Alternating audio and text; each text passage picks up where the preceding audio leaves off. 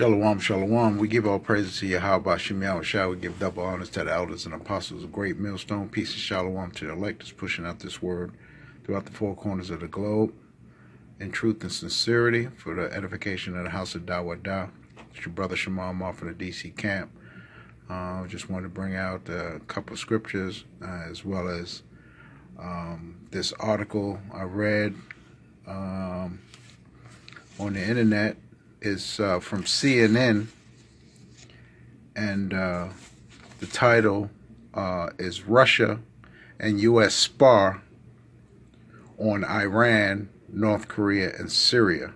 It's a CNN article, and it talked about the UN Security Council meeting that was supposed to be a confidence building of nuclear proliferation, and nuclear proliferation is supposed to be the,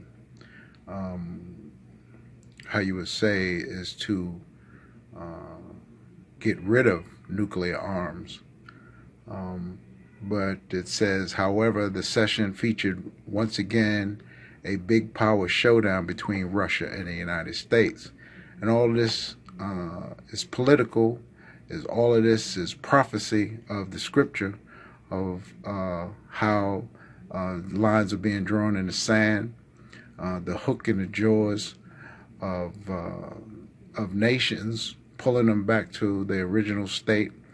I was reading another article on the internet when it was talking about how we have not been so close to World War III since the Cold War ended. And as you know, the witching hour, or the clock, has struck to 2 minutes to that hour, and what you see is World War III happening, where sides can't talk. There's no political diplomacy because Donald Trump. He did not fill any of the jobs in the State Department for diplomacy throughout the world. He didn't fill it out. He didn't fill those positions. And Rex Tillerson, which is the Secretary of State, is got his hands in his pockets. He ain't doing anything because he's under the leadership of Trump, who's not one who would talk or have diplomacy. So what you have is tensions throughout the world. And I want to continue on. In this meeting, it says the Russian security foreign minister Sergei Lavrov and Ambassador Nikki Haley, the U.S. Ambassador Nikki Haley, scheduled to speak back-to-back in the council's chamber.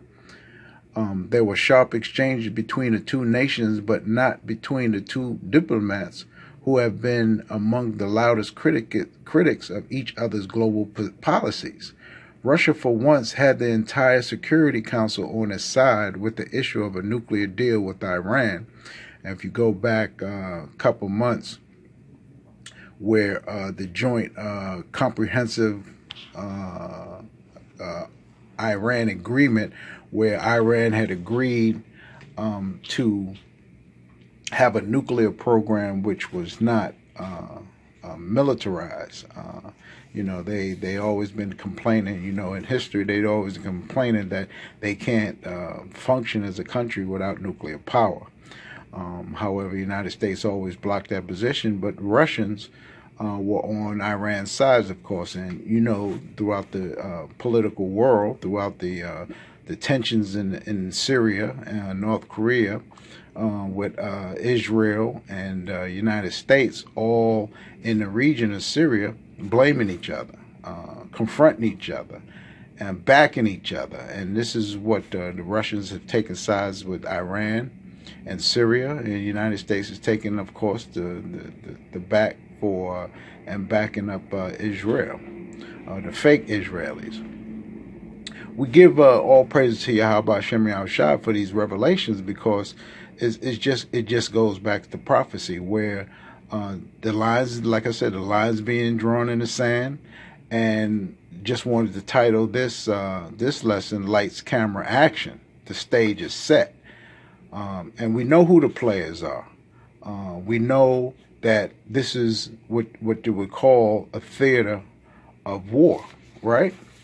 A theater of war. And when we look at these words, going back into understanding and the meanings of word, theater of war, we know what war is. War is nothing but destruction, right? Woe, anguish, people being put to death, blood shed. But when we look at the word theater, when we look it up in the etymology online, or etum, the study of this word in truth, it says open air place in ancient times for viewing spectacles and plays. This is what a theater is, of course. Today we call it a movie house or playhouse on Broadway. It's a French word, théâtre, directly from the Latin theatrum, a playhouse, theater, a stage, spectators in a theater. In Spanish is teatro, from the Greek teatron. This is where we get the word theater from. It says the people in the theater, a show, a spectacle, literally a place for viewing. And what we see on the world stage is all of the actors are in their place. There's no more dress rehearsal. What we see is the players are on stage and the curtains are ready to open, where countries is going to be fighting against each other. And this the prophetic scriptures that we're going to get into, because this is all prophecy and we just seeing it like we spectators watching this play go on, and with the players in the world. We know it's all fake and false. False flags and false ideas that's being put out, propagandas about who's really on side, because we have to remember that all the elites, all the leaders of these countries work for the Rothschilds, work for the 13 banking families. So it's the whole world's a stage, and that's what Shakespeare said, that all the world's a stage. And this comes from his play. It's called As You Like It. This is Acts 2, scene 7 of William Shakespeare's play, when he said, all the world's a stage, and all the men and women are merely players. They have their exit and their entrances, and one man in his time plays many parts. His acts being 7 ages. At first, he's an infant, right? Mewling and puking in the nurse's arms. Then he's a whining schoolboy, with his satchel and shining morning face, creeping like a snail unwillingly to school. Third, and then he's a lover, sighting the furnace with a woeful ballad made to his mistress' eyebrows. Then a soldier, full of strange oaths and bearded like a pard, jealousy in honor, sudden and quick in quarrel, seeking the bubble reputation even in the cannon's mouth. And then the justice, in fair round belly with a good capon lined, his eyes severe and beard of a formal cut, full of wise saws and modern instances. And so he plays his part. The 6th age shifts into a lean and slippered pantalon, with spectacles on his nose, pouch on side, his youthful hose well saved, a world too wide for his shrunk shank, and his big manly voice, turning again towards childish treble, pipes, and whistles in his sounds. Last scene of all, the end this strange, eventful history, is second childlessness and mere oblivion. Sans teeth, sans eyes, sans taste, sans everything. And this is what the course of a man does. The course of a man goes through these steps in his life, and he's just a player in the whole world stage, and he's playing his part.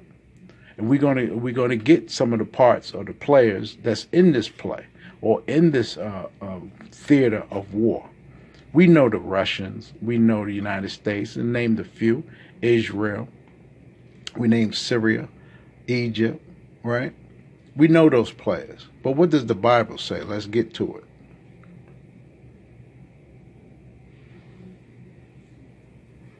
This is Psalms 83, and I'm going to start at 2. It says, "For lo, thy enemies make a tumult, and they that hate thee have lifted up the head. They have taken crafty counsel against thy people and consulted against thy hidden ones." What a crafty counsel is these meetings, are these Security Council meetings, these UN meetings, all these meetings that go on throughout the earth, Geneva and Switzerland and all these different places where Esau meets and his summits and his G8s and his G7s and all his councils. And what he has done, but really, like I said before, they all work for the elites. They're not fooling anyone with these back and forth bitter like school children. Because remember, these are men already in their prime and they got a job to do. They're just players. See, Yahweh Ba'Shem Yahushai, Yahweh being the Heavenly Father, and Yahweh Shai being the only begotten Son, already set these men up to be in a place. Everyone has a lot. Everyone has their place. Okay? And he has set them, or they have set them up, right, according to his will, that they do these type things. They have these meetings and they consult with each other behind closed doors, because really they really working for the elites. You may think that the United States is against Russia, is against England and all. No, they all working in cahoots. Really, like he says here, taking crafty counsel against thy people. And the people, the Lord's people, are the Israelites, the blacks, Latinos, and Native Americans scattered throughout the whole four corners of the globe. See, we know these things. See, we privy to the information, right, that is not given on these websites and on these telecasts and these fake news networks. Okay? Verse 4 says, "They have said, Come and let us cut them off from being a nation, that the name of Israel may be no more in remembrance." To who? To the rightful owners of that name, the Israelites, the blacks, Latinos, and Native Americans. It says, "For they," talking about these nations, it says, "For they have consulted together with one consent. They are confederate against thee. The tabernacles of Edom," the Edomites. The tabernacles, meaning the house, right, where they dwell, the houses of Edom, which is a so-called white man. No matter if you're Russian, British, American, French, whatever you are, if you call a so-called white man, a so-called Caucasian, you come from the house of Esau. See, the tabernacles of Esau and the Ishmaelites are the Arabs. That's those supposedly Syrians. With Assad and all them dudes over there, Hezbollah, all them dudes, they working together. They working together to be against the Israelites. Okay, this is their whole agenda, really, to meet their expectations of a new world order. This is their plans. Okay, and of Moab, the Chinese, that's who you would call the Koreans. Right? And them Chinese over there, the Hagarenes and the Africans, they're all working together. Gamal and Ammon, those are the so-called Japanese. And you see what happened to their nuclear program. They said the whole island of Japan is ready to just be abandoned, like Chernobyl, because of Fukushima. You see what happened to their nuclear program, and that's on the United States side, because they are confederate with the United States. They're part of the Allies. Okay? It says, and Amalek. Amalek is the so-called Israelis, so-called Jews. This is the house of Amalek, and they're another ally of the United States and Britain. Okay? They're on the Allied side. The Philistines, the Africans, with the inhabitants of Tyre, right?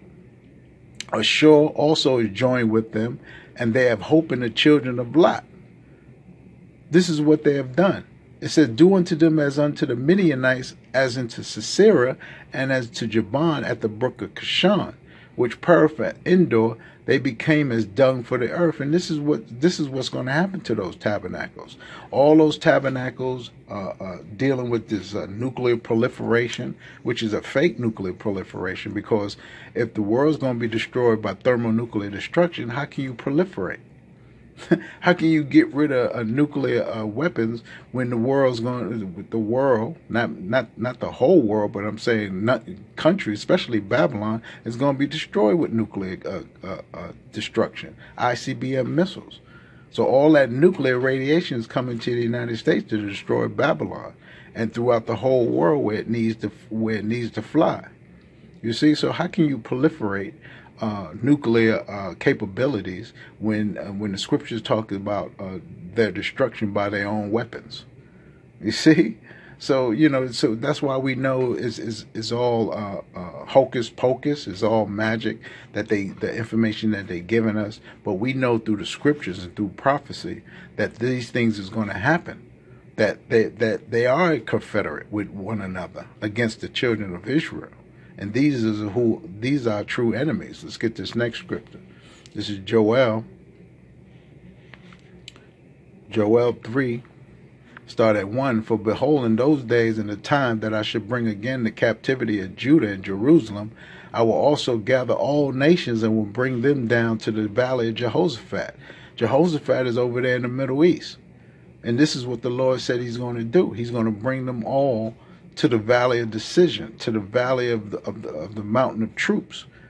This is where it says he will plead with them for my people. You see, they hoping to be joined together in confederacy against the children of the Lord, against Israel, which is the blacks, Latinos, and Native Americans once again. But here, Lord said he's going to gather all nations and bring them down to the valley of decision, to Jehoshaphat. And I will plead for my people and for my heritage, Israel. This is who is Israel, not those Israelis over there calling themselves Israelis. They're not the children of Israel. They're the children of Esau and Amalek. They're the chief houses of Esau and Amalek. The scripture just told you in Psalms 83 who they are. It says, for they have scattered among the nations and parted my land. And this is why you have those Israelis and Palestinians and Assad and Damascus and Hezbollah and Haran and all those places over there in the Middle East being parted by these fake foreigners. Fake and fraud. They fake, fraud, and phony people. They're not the people, the children of Israel.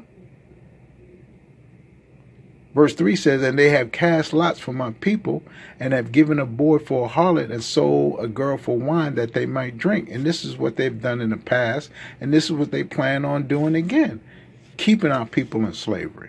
But the Lord said he's going to plead with all flesh in the valley of decision. So when that thing go down, and we see it going down, we see tensions being drawn. We see intentions against sides. They don't understand what they're doing because it's all prophecy. It's all according to the Spirit of the Lord. How a great deliverance for his people is going to happen with these people going down, which is really the network, which is the whole head of the wicked. These are the heads of state, heads of the wicked, of the mountains that's going to be cast down. Let's get this next scripture. Jeremiah 49, and I'm going to start at 12. It says, for thus saith the Lord, behold, they whose judgment was not to drink of the cup have surely drunken. That's the Israelites. We was not supposed to drink of the cup, and that cup was slavery, death, torture, wicked, breaking up families, killing our people, destroying them, putting them on reservations, making them slaves for 400 years. We drank that cup because we went against the Lord's holy commandments and covenant that we made between him and us. Okay? It says, and art thou he that shall altogether go unpunished? Thou shalt not go unpunished, but thou shalt surely drink of it. For I have sworn by myself, saith the Lord, that Basra shall become a desolation, and Basra is an ancient high capital of Edom. It says, Basra shall become a desolation, a reproach, a waste, and a curse, and all the cities thereof shall be perpetual waste. This is talking about Esau's places. His chief places, wherever he may be. He may be in Russia, he may be in France, Germany, wherever Esau is, he's going to be a perpetual waste. And what he's going to receive is the curse, and the curse is those nuclear destruction, as well as the so-called UFOs. This is the curse that's going to go throughout the whole land, which is all of the world. And we see this through prophecy. We understand this through prophecy. We've been taught this through prophecy. Okay? It says, yea, I have heard a rumor from the Lord, an ambassador sent unto the heathen, saying, gather ye together and come up against her and rise up to her in battle. This is the blowing of the trumpet, and we blowing the trumpet constantly, day after day, of video after video, weekend after weekend, Saturday after Saturday, video after video, sit down after sit down. We trying to tell our people to wake up. The sound of the trumpet is blowing. We are the sound of that blowing the trumpet. The words that comes out this book that the men of the Lord speak, right, is the trumpet sound. It's time to wake up and understand, right? The scriptures say, the title, again, of this lesson is Lights, Camera, Action. The stage is set. Come, we give all praises to Yahweh Shem Yahushua. We give double honors to the elders and apostles of Great Millstone. Peace and shalom to the elect that's pushing this word throughout the four corners of the globe. To the waking, to the reawakening of the house of Israel, the elect throughout the four corners of the globe, the house of Dawadah. We say peace and shalom.